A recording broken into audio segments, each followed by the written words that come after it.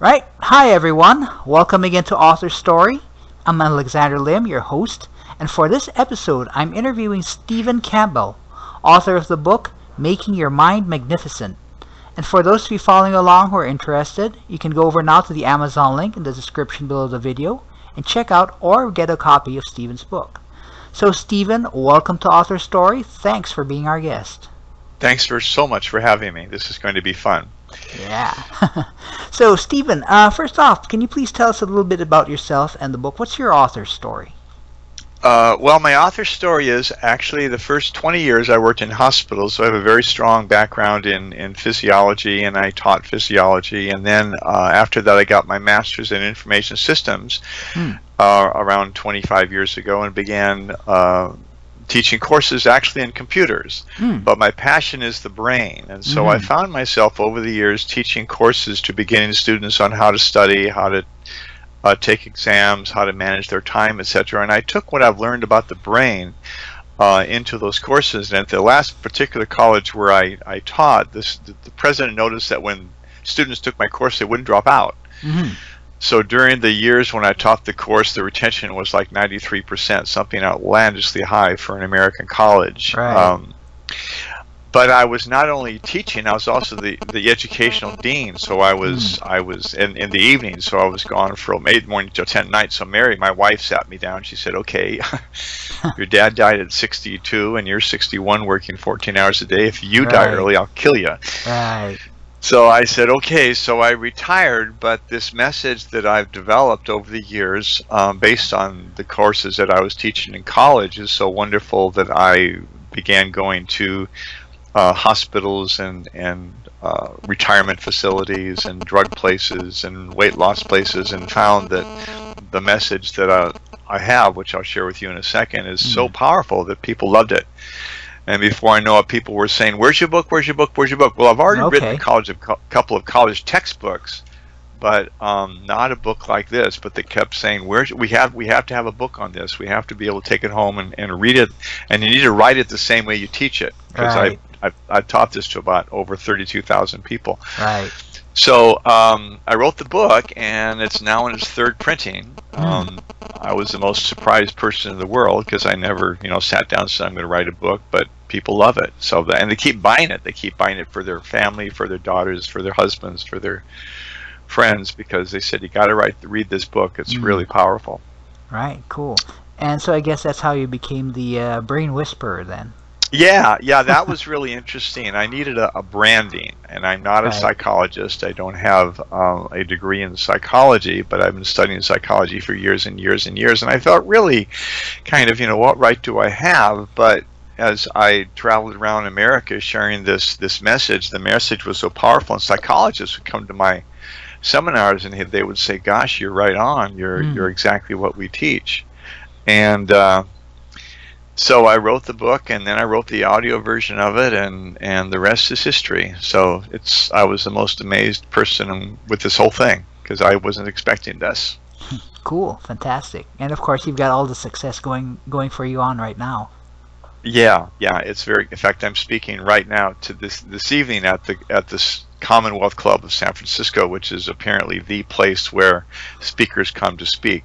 Nice. Former presidents and stuff like that. So I'm really blown away by how big this has become. Yeah, I mean, you're in good company right there if you're speaking at that convention. I mean, the club, yeah. So next to the book, Stephen, would you mind telling us a little bit more about it and what it's all about? Sure. I'll give you a 2-minute synopsis of its message because it's really easy to do. Right now, Alex, while I'm talking to you, you're talking to yourself. In fact, you're talking to yourself thousands of times faster than I'm talking to you right now. And your brain can do that because when you talk to yourself, you use words, and when I talk to you, use words. But mainly, when we talk to ourselves, we use pictures and feelings. So when I think of Mary, my wife, I don't think of her with words. I think of how I feel about her, and I think how pretty she has become to me in the 46 years we've been married. And so we really do talk to ourselves far faster than I am talking to you right now. But here's the important point, and this is the crux of the book. While you're talking to yourself, your brain is believing everything you tell it. without question.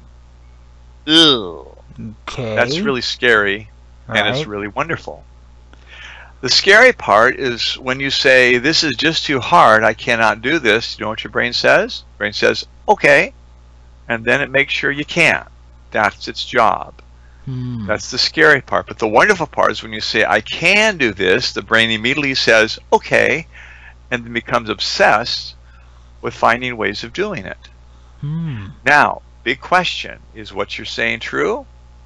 Your brain doesn't even care. And when I heard that in a psychology class years ago, I was really skeptical, and a book that I really recommend to people if they're rather skeptical of this is titled Phantoms in the Brain, written by Dr. V.S. Ramachandran. Phantoms refer to phantom limbs that have been amputated. When a patient goes into a doctor's office, he'll say, you got to help me with my arm, I can't do a thing with it, and the doctor may have to say, well, that could be because I amputated that arm 6 months ago. And the patient says, you didn't tell my brain that. My brain doesn't know it's gone. My brain still thinks it's there. My brain wants to pick things up with it, and the brain gets it to be itchy and achy, and you got to help me with this thing. So the brain doesn't care whether what you're saying is true or not. This really started with the work of Dr. Albert Ellis, who wrote a little book called A Guide to Rational Living back in 1961. That's how this whole thing started. Right. And he's really one of the founders of cognitive psychology. And what he suggested, and we now know to be true, is that everything we can do today is primarily based on what we are saying to ourselves about ourselves today. To shorten that, we could say what we can do today is based on what we're believing today. Now, when he suggested this back in the early 60s, psychology had a conniption fit. They said, no, no, no, no, no, you're wrong, you're wrong, you're wrong. Okay. The way you are today is because of unresolved childhood conflicts and your childhood. That, of course, was Freudianism. That was followed by behaviorism. That was Dr. B.F. Skinner out of Harvard University here in America. He said, no, no, no, the way you are today is because of cause and effect. It's all behaviorism. That was followed by it's all in your genes. That didn't last too long. That was followed by it's in your environment, your birth order, your culture, your mom, your dad, etc. And Dr. Ellis came back and he said, you know what, I think they're all true. How could they all be true? Because when you say it, and then you lock onto it, and then you make it the primary message in your mind, your brain's job is to make it true. That's called neuroplasticity. That was coined by a Dr. Eric Kandel in his wonderful book, In Search of Memory, back in the early 70s. I'm sorry, back in the first part of the century. And what Dr. Ellis suggested is that what we can do today is based on what we say to ourselves about ourselves today. The best way to explain that is to give you a little story that illustrates the point. Okay. For the first 42 years of my life, I said to myself, I'm really stupid in math. And guess what, Alex? I was really stupid in math. I couldn't do numbers, but I discovered I'm really good with computers. I was one of the first computer geeks in the early 70s before the Apple came along. Right. And I began, I love computers so much, I got a graduate degree in computer science, began teaching computer courses. And one day the dean came to my office. He said, one of our math professors just is retiring next semester, so you are our new math professor. And I just freaked out. I said, no, no, no, no, I can't do numbers. He said, you want a job, you better learn, because you're teaching math next semester. Okay. So I ran down to the library, and I picked up all the books I could on brain-based learning. This is back in the 80s, so this is before the internet came out. Right. And I began teaching my math course based on how the brain learns. And this is how this whole thing started in the 80s. And students began saying to me, you're such a good math teacher. Okay. You're really good. You make it so easy and so nice. And the dean came to me and he said, you're causing a problem because all the students say, I will only take math if Mr. Campbell teaches it. Okay. And what I did, Alex, is I began switching the messages I was giving myself. I began saying, wait a minute. If I'm so smart with computers, I got to be smart with math. And what did my brain say? Okay. Is it true? Don't care. All I care is what you tell me. But you lock onto it, and you lock on to those messages, my job is to make you really smart in math. Now, it just so happens that my brain is wired for math, and I really am smart in math. In fact, I ended up writing 2 college textbooks on, what do you think, computer software and math. Right. Okay? But for the first 42 years, I said I'm really dumb, and my brain said, okay, my job is to make you dumb. So here's the message all in one sentence. If everything we can do today is primarily based on what we say to ourselves about ourselves today, we can change what we are saying to ourselves about ourselves when, Alex? Today. And what will our brain say? Okay. Is it true? Don't care. All I care is what you tell me. Interesting. And when I began sharing this message, I began seeing people's lives change. I started with retirement people who were older, who would say to themselves things like, I'm just too old to do this, I've never been able to do it, this is really hard. And I taught them that when they said that, the brain said, okay, and my job is to make sure you can't. But by a very simple tweaking in what they said to themselves, by changing what they were saying to themselves, it was amazing the changes I saw in them and in their lives. And I could give you story after story after story, which I won't do because I don't think we have the time here, but there's a lot of testimonials on my website. So so the message is wonderfully simple. The brain believes what you tell it. You change what you're saying, and the brain will accept those changes without question. You lock on to what you're saying, you make them the primary focus of your life, and the brain rewires itself so that those new messages become a part of the way you think, and then over time a part of who you are. That's exciting. Wow. So that's sort of the message all in 5 minutes. Wow. Does that make sense? Yeah, I hope. Sure does. It sure does. Okay, so what I'm getting here is that this is, I don't know, for lack of a better word, more something like self-talk. So this is something more self-talk. Yes. It's self-talk. It's formally it's called cognitive psychology. Okay. It's simply saying that we are the way we think. We are what we say to ourselves. Right. So for 42 years, I said I'm dumb in math, and my brain's job is to make me dumb in math. I switched that, and I said I'm really, really smart. The brain said, yeah, you really are. And I began teaching it, and lo and behold, I discovered I really am. And that not only affects what we think about ourselves, it also affects how we feel about ourselves. Right. So I'm going back to the work of Dr. Albert Ellis, A Guide to Rational Living. What he also suggested is that the feelings that we have about ourselves, the feelings that we have about our life, do not come from what has happened to us. They don't come from how we were raised. They don't come from things that we do. You know where they come from, Alex? They come from our beliefs about what's happened to us. They come from our beliefs about how we were raised. They come from our beliefs about what we can do. Okay. And what Dr. Ellis is suggesting, in fact I have his book right here in front of me, is that you can change those beliefs. And your brain says okay. And when you change those beliefs, the feelings about yourself follow. Now he also suggested, and again psychology had a conniption fit, that our feelings follow our beliefs. Up to that point, and psychology really began the earlier part of around 1879. Up to that point, psychologists felt that the feelings came first.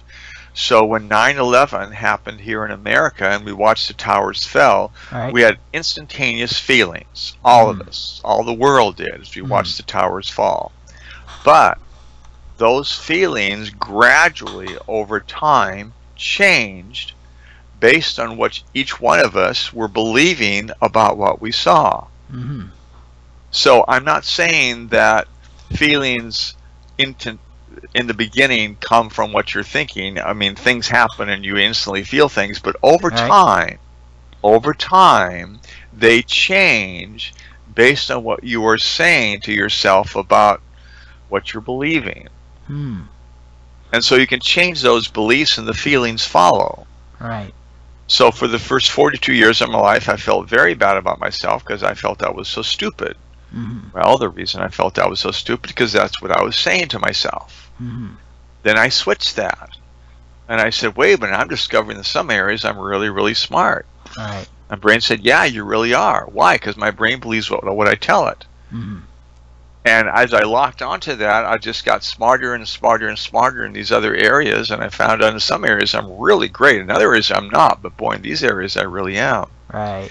And that's true for every single one of us. We all have natural gifts. We all have something that we're naturally good at. Mm-hmm. And when we lock onto that and discover that, it's amazing what the brain can do. Right. Unfortunately, we pick things that we're not naturally good at, and we just feel more and more frustrated. Mm-hmm. So what I tell the people is major in what you're good at. Major in your majors. Let someone else do the other stuff. If you're not good at bookkeeping, if you're not good at this or that, let someone else do it for you. Mm-hmm. If you're not good at organizing, which I'm not, I'll let Mary do my organizing. Right. I'm an amazing speaker, so that's what I'll specialize in. Mm-hmm. Does that make sense? I hope. Yeah. It's good. making pretty good sense. So, Stephen, I mean, let's talk about the brain a little, because the brain is a physical construct. Yes. Is there anything in like recent biological research or anything like that that supports the psychological aspect of self-talk? Absolutely. Let me share with you, first of all, how much the brain can learn and grow and change. People say, Steve, I'm older, I can't really change. It's really hard because, my brain, I'm not remembering things. Let's talk about how much the brain can grow first.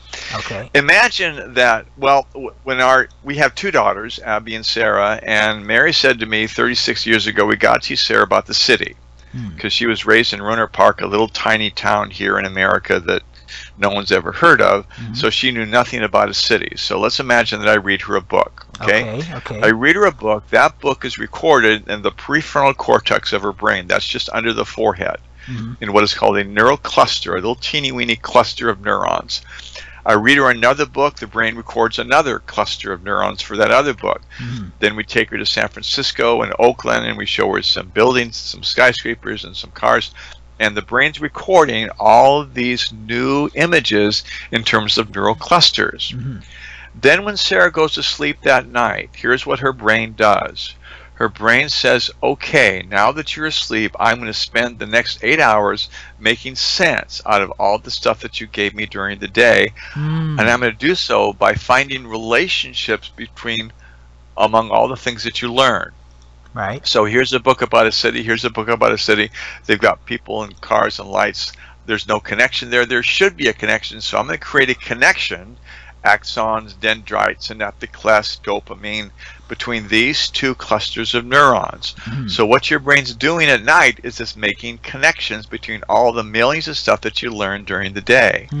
How many connections can the brain carry? Well, the connections are based on the number of neurons that you have. In the latest study I've seen, the brain's got about 100 billion neurons. Wow. Each of those neurons are connected to an average of 10,000 other neurons. So the number of connections, which determines how many patterns your brain can carry, is based on 100 billion to the power of 10,000.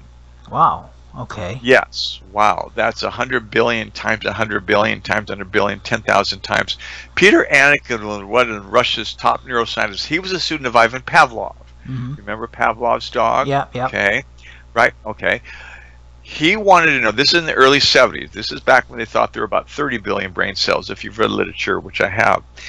How do you write 30 billion to the power of 10,000 out in longhand? And he used a computer. He figured out to start with the number 1, you follow it by 6.5 million miles of zeros. Wow. So what we're discovering about the brain is that the primary element that holds us back from learning or growing or changing is not the brain. It's what we say to ourselves about ourselves. Our brain is virtually unlimited in terms of what it can learn and change and grow. And that's so exciting because people say to me so often, I just can't remember things and I forget things and what's wrong with me and there's something wrong and bad. And of course, the whole time they're giving them they're giving themselves those messages and the brain's agreeing. Right. And so what I do is I say, okay, let's look at how much your brain can do and how much you've learned and grown and changed. And that gets them very, very excited. Wow. Okay. Wow. Cool. Yeah. That's huge right there. Oh, it's huge. Yeah. And this is relative. What people say, why didn't they teach this to us 40 years ago? So we didn't know this 40 years ago. In 1969, there were 400 members of the International Society for Neuroscience. The latest membership now is 42,000.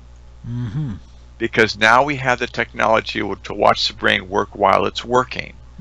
And so we can do these amazing brain studies and see what the brain's doing. And so if you don't keep up, things that you learned a month ago is old hat. You just have to continually read to see all the new discoveries that they're making. Right. And they're also very encouraging because we're just seeing how amazing the human brain really, really is.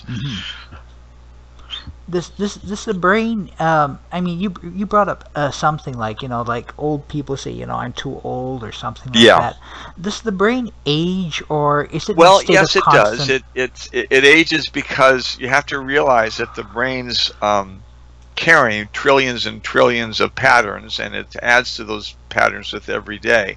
So yes, it does get physically smaller slightly, but in terms of getting old and other than Alzheimer's and this sort of thing, the brain's amazing. The brain only takes up, this is interesting, Alex, the brain only takes up about 2% of your body weight, okay? Yeah. That 2% uses up 20% of your energy. Your brain uses up more energy than your heaviest muscle, which is your gluteus, which is what you're sitting on right now. Yep. That 2% also uses up, that 2% of your brain also uses up 20% of your energy. It uses up 20% of your air, 25% of your blood, 30% of your water, and 40% of your nutrients all go to your brain. Wow. And you're talking about an organ that doesn't move. It doesn't move. It doesn't move like all the other parts of your body does. It doesn't move. All this is molecular chemical stuff. Right. So it's just processing information all the time. And what's so exciting is that the messages that it gives to us, we can change. We can say, okay, no, I'm not going to believe that anymore. And the brain says, okay, is what you're saying true? I don't even care. All I care is what you tell me. Wow. Cool. Wow. Fantastic. Yeah. Right. Yeah. That's definitely your way of looking at things. It is. It really is. And I've shared this with so many different audiences, and they just love it. They say, this is so cool because we didn't know this. Yeah. When people say, I'm just stuck this way, I've always been this way, you know what their brain says? Okay, you are, and you'll always be this way. Why? Because that's what you're saying. Right. For a number of years, I would do my seminars to DAC, the Drug Abuse Alternative Center for the County of Sonoma. It was a residential facility for drug addicts, and I would go in every Thursday night and give my presentations. Right. And a man came up to me a number of years ago, a very, very, very big, scary-looking man, very tall, very big, very muscular. He was really angry at me. I won't tell you what he said because you'd have to take me off the air, but he was really angry. He said, Mr. Campbell, I'm really angry at you. All of this is baloney. And he didn't use the word baloney, but just use your imagination. Right. I said, why is that, Rick? And he said, because I've been to San Quentin, I've been to all the prisons, I've been to all the institutions, and none of this works. I've been through all these programs, and first of all, I'm dyslexic, so I can't really read. I was raised in a drug culture. I was abused in ways you wouldn't believe. I'm a damaged man, and all of this is baloney, and none of it's going to work. And I showed him a slide. I used PowerPoint in my presentations. I showed him a slide, and on the slide were simply names. The James were Alexander Graham Bell, and Jay Leno, and Whoopi Goldberg, and Tom Cruise, and all these amazing people. And I said, Rick, all these people were dyslexic just like you. But they must have said at some point in their lives, even though it's harder for me, even though I have to do it this way, and even though it's more challenging, I can still do this, I can still do that, I can still do this. And then I looked up at Rick, and I'm 6 foot, so he's probably 6'4". Right. I looked up at Rick and I said, Rick, when you say this program will not work, you're absolutely correct. But the reason you're correct is because that's what you're saying. And your brain's job is to make sure that it doesn't work. And I swear, Alex, I think I saw tears in his eyes. And he said to me very quietly, he said, you mean it's really up to me? And I said, yes, yes, Rick, it really is. It really is up to you.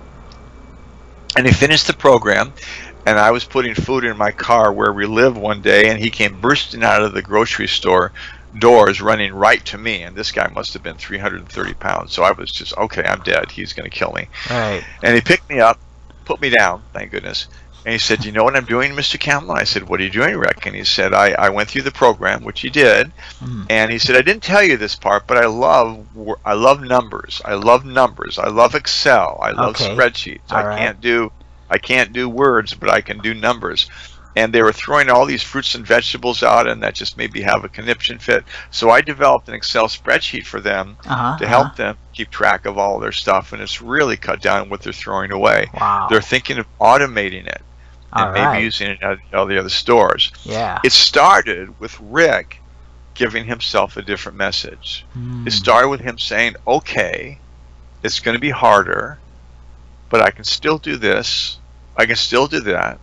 And what did his brain say? Okay, is it true? Don't even care.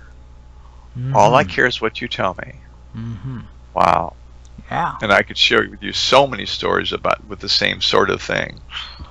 That's cool. That's cool. Yeah. All right. There's another story that I love to tell that illustrates this whole thing all in one story. Okay, sure. Go ahead, shoot. Is that right? Yeah, go ahead, shoot.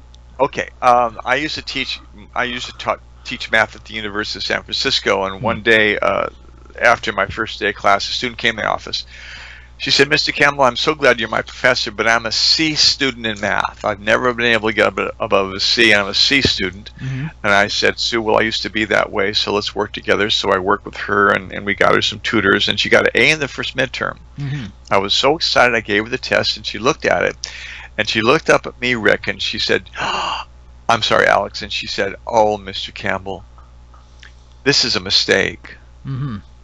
I said, what do you mean?